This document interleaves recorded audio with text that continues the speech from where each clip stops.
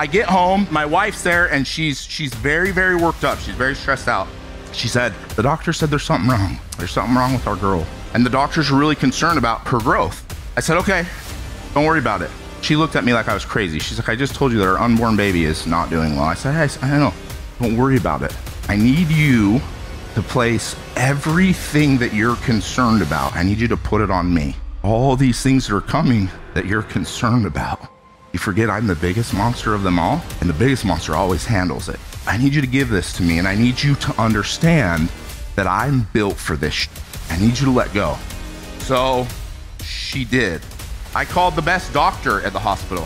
Said, hey, I know you don't know who I am, but I need you. I don't care what your salary is, but I'll double it. You're gonna work for me and you're gonna do this for me. As of right now, the baby's fairly healthy. She is very small. So my wife's gonna be delivering, I think in 3 weeks. It's gonna be about 4 weeks early. Everything's gonna be fine. I know it. Because I chose to become a monster that could handle any problem that was thrown at me. I'm built for this.